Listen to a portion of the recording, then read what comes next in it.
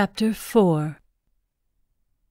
Balin supported Isla with his arm around her waist. The woman pulled tight to his ribs. He would have carried her like a straw doll, but she refused to allow him to bear both her and their supplies.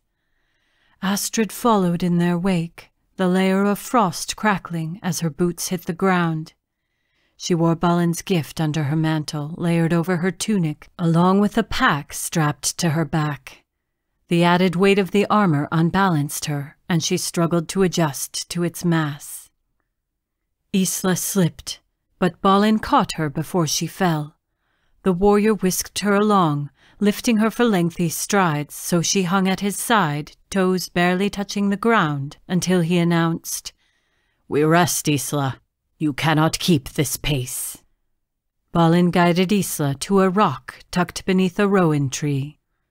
"We have not traveled far enough." Despite her protests, Isla allowed the man to ease her downward. Air heaved in her lungs as she sat. Her breath turned into a wheeze. "We have journeyed nearly a league. The shadow could not have dispatched slayers so quickly." "Nay, Balin. Within a heartbeat, he would have sent them through the shadowwalk to ambush us. We must move fast and cover our tracks. The frozen Vetasi should obscure our crossing. Then we can gain the concealment of Kolmorden Forest. Perhaps we will lose them." The sky tinged pink with the fall of the sun. The temperature plunged. A meadow, blanketed with hard-packed snow, stretched behind them.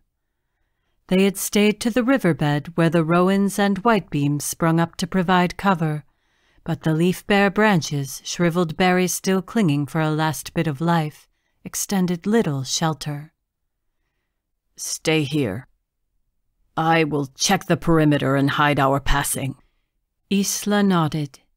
She bent over at the middle, hanging her head. She inhaled short huffs, a hollow whistle sounding in her chest. Astrid fought with the idea of comforting her mother while Balin hurried out of view. Her mother had not spoken to her since they abandoned their home.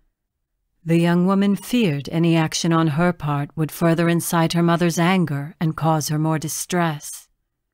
"Time has come."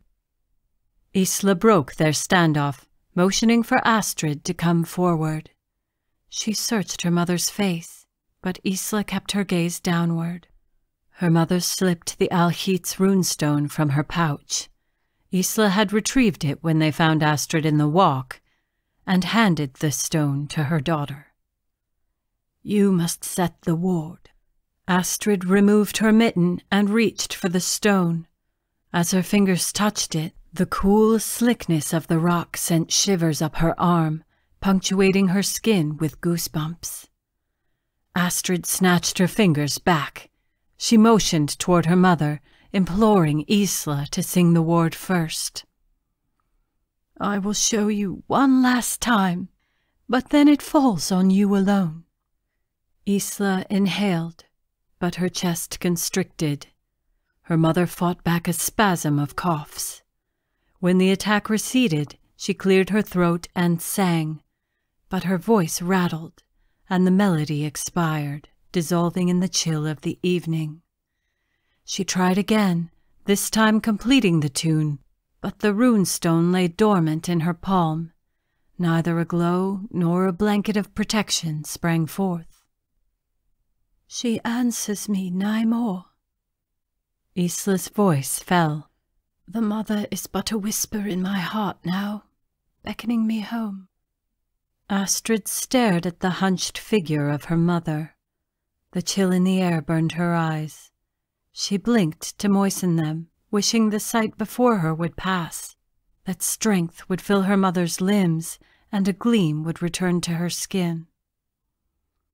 When Isla did not stir, Astrid snatched the stone from her mother's hand. She squeezed the rock, forcing her mind to focus. "Alhits. I know the word. Why can I not speak it?" Astrid's fist shook.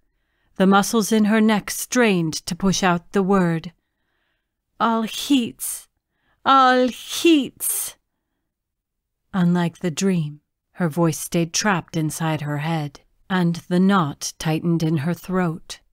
Please, if there is a spark of goodness inside me, please let it forth. The rock remained lifeless, a cold dot in her palm.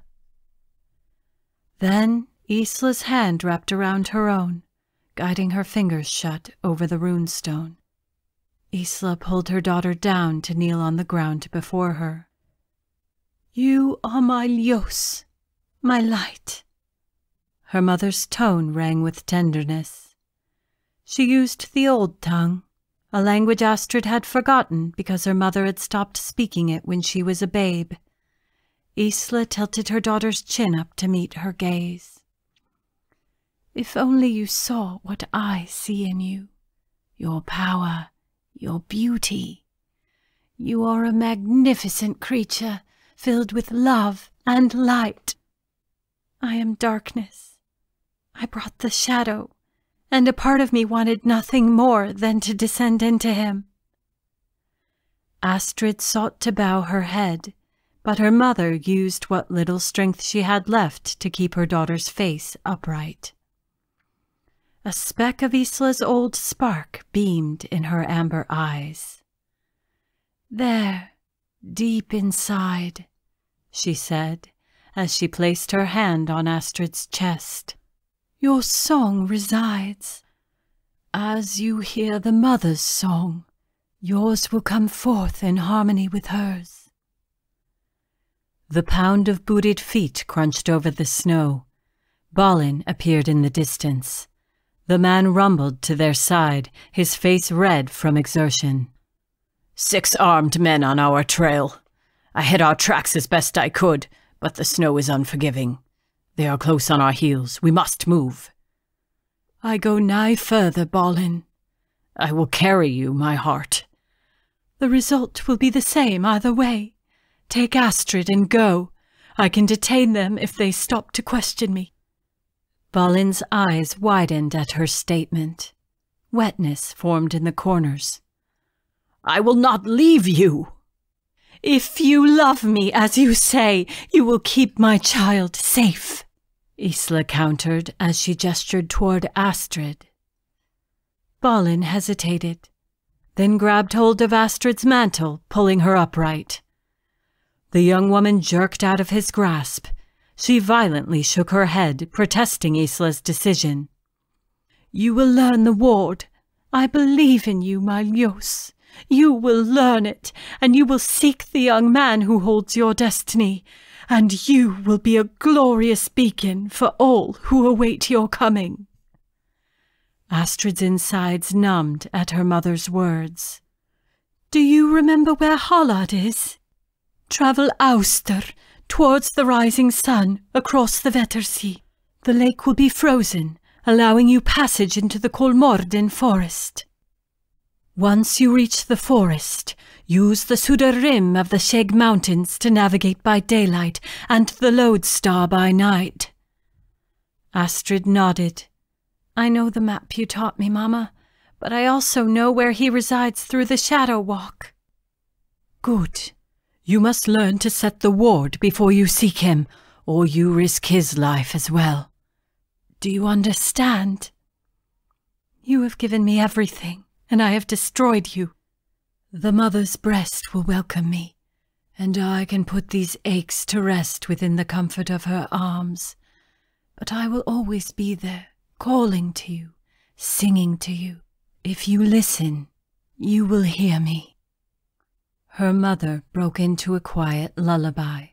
Sleep, sleep, little one, sleep. He rustles his wings and gruffly sings. Isla's tune trailed from a whisper, then died off into nothingness, but the melody continued to thrum inside Astrid. The young woman bowed her head, turned from her mother, and strode away. Balin tried to follow, but Astrid twisted around and pushed him back, gesturing for the warrior to stay by her mother's side.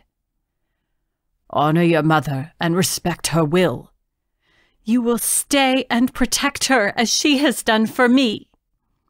Astrid pushed Balin's chest, sending him backward again. He stumbled to regain his footing. The slick sound of metal leaving scabbard sounded as Astrid jerked her sword from her side. She whirled the weapon, settling the point directly in front of Balin's nose. You will not leave her. Stop this, said Isla. Astrid lunged, forcing Balin to jump out of her way. She drove at him again until Balin released his blade and met her attack. Their swords clanked in the air. Astrid, desist! Our trackers will hear you! Astrid refused. She thrust again, determined this would be a fight she would win. Enough! Astrid, enough! He can stay with me, child, as long as you flee without pause. Satisfied, Astrid lowered her arm and stowed her sword. Balin reached for her mantle, pulling her near, but words failed him. Astrid patted the warrior on his shoulder in response, but could not bear to look at him. She turned and darted headlong down the riverbank, her heart heavy with her mother's failed song.